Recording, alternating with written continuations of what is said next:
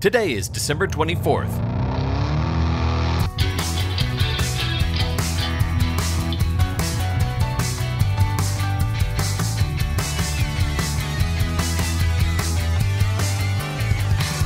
It's the 359th day of the year, and this is the On This Day podcast. When the First World War breaks out in the summer of 1914, German forces attack France by way of Belgium. They're repelled away from the heart of France, its capital city Paris, but the Germans resist the French defense in northeastern France, where both sides dig in for the long stalemate that is World War I. The Germans on one side and the French and British on the other side. Both build trench lines with no man's land in between along the Western Front. By the fall of 1914, they settle into a routine. The fighting continues, but little progress is made in those early months of the war.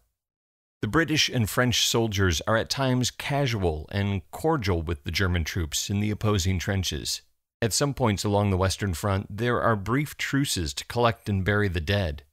In other areas where the trench lines are close enough to yell across the no-man's land, the soldiers share pleasantries from time to time, discussing the weather, or football, or even singing a song to each other. Superior officers on both sides of the no-man's land order an end to such behavior. However, the informal fraternization continues. On this day, Christmas Eve in 1914, more than 100,000 British and German soldiers observe an informal ceasefire along the Western Front, the Christmas Truce, as it comes to be known.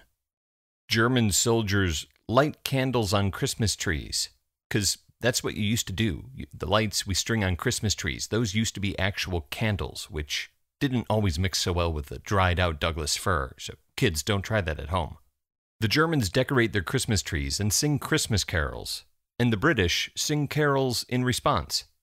And some of them sing carols together, such as the German Christmas song, Silent Night. The lyrics for Silent Night are written 100 years earlier in 1816 by Father Joseph Mohr, the priest at St. Nicholas's Parish Church in Oberndorf by Salzburg, Austria.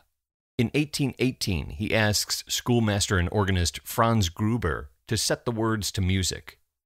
Together, they perform Silent Night for the first time at the evening mass on this day in 1818 at St. Nicholas's in Oberndorf. Mohr's German lyrics for the song that in German is called Stille Nacht are translated into English in 1859 by Father John Young at Trinity Church in New York City. And since then, Silent Night is a song Christians the world over sing on Christmas Eve to celebrate the birth of Jesus. So it is a song the British and German soldiers in the trenches along the Western Front are both familiar with and can sing together. Before long, soldiers from either side cross the no-man's land and exchange gifts, food, cigarettes, and buttons. And they meet in the middle of the no-man's land, shake hands, chat. They play football and share stories of home. The festivities continue into the next day, Christmas Day, a holiday celebrated by both sides in the conflict. More games are played, more black bread and biscuits are shared, and the British and the Germans take advantage of the ceasefire to bury the dead. In a few spots along the Western Front, the Christmas truce lasts until the New Year.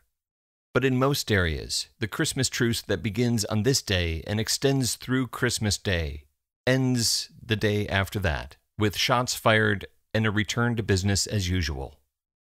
There are sporadic ceasefires the following year, 1915, but by 1916, the conflict has become so brutal and so torturous with the introduction of chemical warfare that neither side feels the spirit that inspires the Christmas truce of World War I that begins on this day in 1914.